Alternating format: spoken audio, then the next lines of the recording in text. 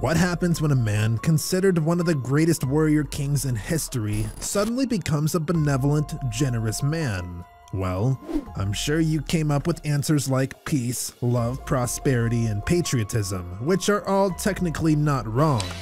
But what if I told you starting a secret society is one of the outcomes of such a drastic transformation? What if I told you there are bits of human history that are believed to have been shaped by this great ruler? What if I told you his society controlled the advancements of the world as we know it, and many of the world's famous scientists, among others, were a part of this society? What if I told you they still existed even to this day? Hello there, and welcome back to Mysteries and Facts, where we discuss some of the weirdest, most mysterious, and scariest stories from all over the world. And today, we'll be focusing on one from the great nation of India. We start today's video in the year 304 BCE, when a baby boy was born in present-day Patna, India, which was called Pataliputra at the time of his birth. This was in the era of the Mauryan Empire. This baby boy would be named Ashoka, which means without sorrow. This is probably how his family felt when he was born. This is because he was not born into just any ordinary family, but one of power, prestige, and wealth. He was the grandson of Chandragupta Maurya, the man who defeated Magadha and became the first ruler of the Mauryan dynasty. His father was Bindusara and his mother was Subhadrangi. History records state that from an early age, his father entrusted him with a lot of responsibilities, which included being sent to suppress rebellions in various locations in the dynasty. He was, however, not the only son of Bindusara, but he was the one he typically trusted with these duties. With time, his father took over from his grandfather and reigned until he died in 270 BCE. His father had often met his counselors trying to decide who will take over from him after his death, but had not made it explicitly clear. This created a little struggle among his sons, but Ashoka eventually took over the throne around 269 to 268 BCE. He was, after all, quite experienced, having run many errands for his father in his youth. On assuming the throne, he continued in the ways of his father, which was conquest. He too waged wars and crushed many rebellions in his time.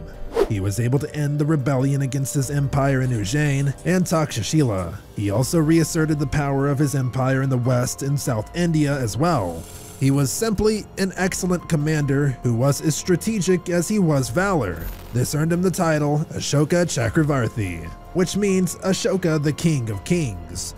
Some historians, however, disagree. Some suggest he was referred to as Chandashoka, which means Ashoka the Fierce. A man who is known for crushing rebellions is most likely going to be fierce. Some North Indian texts, like the Ashoka Vedan, have these inscriptions in them. It's said that one of the biggest conquests was the war he waged against Kalinga, which is Odisha today. He was successful in his conquest, but at a great cost. Over 100,000 to 150,000 men were lost in this war. 10,000 of them were his own men. Aside from this, more lives could still be lost and were thrown into chaotic living because of the destruction and the aftermath of the war. Ashoka could not process this. He could not believe he could be responsible for the death of so many, or that so much property could be destroyed in such a short time. Being a personal witness to all this did not help him either. Sure, he had won the war, and sure, he had triumphed over Kalinga, but at what cost? Was it really worth it? These plagued Ashoka, and he was overwhelmed with guilt and remorse. He sought a power higher than himself and started to follow the techniques of Buddhism. This changed his perspective on life, and he became a completely different person. The once excellent war general started practicing ahimsa, which preached non-violence to any other living being, be it human or animal. In fact, animal hunting was banned as he followed the path of the Dharma, which taught non-injury to any animal. The Chandashoka had now become a compassionate and merciful man who no longer wanted anything to do with violence. But what has all this got to do with a secret society? Once Emperor Ashoka had turned away from conquest, his new philosophy for life was that knowledge was power, and the key to preserving that power was to collect, nurture, and use it for great deeds.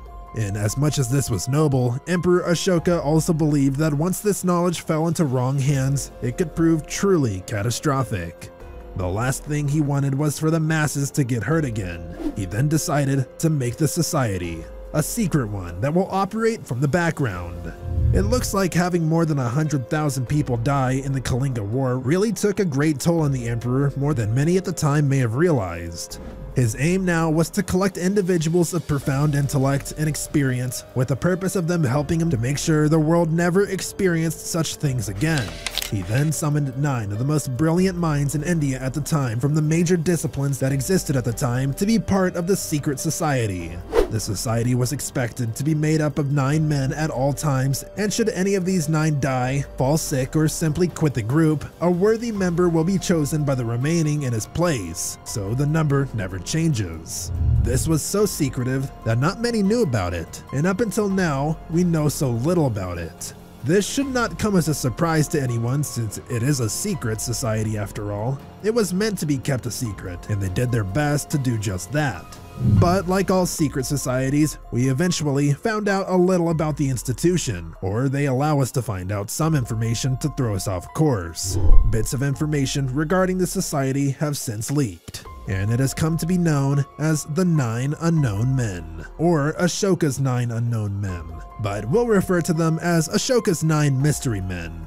These 9 were supposed to be experts in the field for which they were called. The fields were physiology, microbiology, alchemy, gravity, light, cosmology, sociology, and propaganda. Ashoka believed that knowledge from these fields combined could make a king great. What's more, it could help create a better world for the people of the world. Despite the advancements made in each of these disciplines today, it is believed that the knowledge amassed by these 9 over the years may be much more advanced than what we have today. An English writer by the name Talbot Mundy did a lot of research on the society and even examined transcripts by the great Ashoka himself. From his research, he discovered that the 9 probably had written books on these various fields based on the advancements they had made. His research helped shed a little light, even if small, on some of the achievements and feats of the 9. Take physiology for instance. It is believed that the 9 had uncovered a way to kill someone with just a touch, and had written it in their book for physiology. And yes, you heard that right. They had discovered a way you could kill someone by simply touching them. The way this works is by reversing the pulse of the individual, killing him instantly. They refer to this as the touch of death. This is something that can also be found in Kalarippayattu, which is a form of material art so old that it is considered the mother of most modern forms of martial arts, including Kung Fu and Karate. Those that practice this martial art were also rumored to have been able to kill with just a touch. Perhaps this can be linked to the 9. Who knows? In communication, the 9 were interested in more advanced forms of communication than simply studying syntaxes, which regarded to human language. Talbot's research emphasizes that the 9 discovered and developed advanced communication methods that allowed them to achieve advanced means of communication without needing as much equipment as we do need today. It is actually believed that they were able of communicating with extraterrestrial beings. Simply put, they could talk to aliens. This opens up a whole new conversation on if aliens are real, but this is a subject we'll cover in a future video. If you haven't clicked the like or subscribe button yet, this might be a good time to do so. In the field of gravity, it's actually believed that the 9 had detailed designs and directions which could lead to the construction of the Vedic Vimana. This is believed to be an ancient spacecraft that was quite advanced, perhaps more advanced than what we've built today. This is because it is based on gravitational principles and secrets that the world as we know it is yet to unlock. Whether they have built it or not, we have yet to find evidence. But nonetheless, it is believed such intricate designs exist in their books on gravitation. They had also achieved great heights in microbiology. Yet this is one of the areas we have little to no knowledge on their feats. Propaganda is one of the dangerous of the books and areas studied by the 9. With knowledge from this field, they could topple governments without even trying. It is believed that groups like the Nazis could have attained some manuscripts of the 9 and used them in their conquest, which would explain why so many blindly followed them. With sociology, they studied the guidelines of society's progress as well as ways and methods they could predict its destruction. In cosmology, they had great concerns for the universe. It is also believed that they studied light and were able to find a way to utilize its speed and other properties as a weapon. The Nine also achieved transmutation with alchemy, which allowed them to change the form of a metal. For instance, they were capable of converting other metals to gold. Some believe that they would use this as a means to donate gold to temples, which would explain how many temples have gold in them. It is believed that the group continued to live on even after Ashoka died in the 37th year of his reign, 232 BC to be precise. But is any of this factual? Well, for the most part, Talbot Mundy's published work, which outlines his findings and theories about Ashoka's secret organizations, is the closest we have to published research work on the organization. Also, some manuscripts were discovered in Tibet, which India did not take seriously. China, however, took these texts and stated that they would be used for scientific research on the anti-gravitational force, as they were that advanced. The only explanation for such books to have existed in India is the presence of the 9 mystery men. There are some rumors that although Alexander Emil Jean Yersin is credited for saving the world from bubonic cholera and plague, he could only do so after traveling to Madras, India. It is believed that he may have come across some secret information of the 9, and he traveled seeking them out to help him in the plague. This, of course, cannot be confirmed, but he was able to put a rein on the plague after visiting Madras. There is also the purity of the water of the Ganges, which is a mystery to many to this day. The river remains uncontaminated despite the fact that pilgrims with infectious diseases continue to take a dip in it every day. Jack Olliott, a French lecturer, barrister, and colonial judge, believes this secret society may have invented the technology in the riverbed that generates radiation and keeps the riverbed pure. But this too cannot be verified, since the dealings of the organization are very secret and tightly lipped. I could go on, but there would never be enough evidence to prove if they really existed, because if they did, by their very nature the society would have been designed to be secretive. But let's step back and think about it. Unlike many other secret societies we know of from the West that may have motives of running the world or being on the top, this one seeks to help and preserve humanity. That alone is something they ought to be praised for. If they do exist, then Ashoka the Great has really done a great job and built a truly wonderful secret society that may be contributing to the knowledge in the world from the background and keeping that which is potentially dangerous from the rest of mankind. Irrespective of how anyone feels about Ashoka's 9 mystery men, no one can deny the contributions of India to the world as we know it and its impact on its development.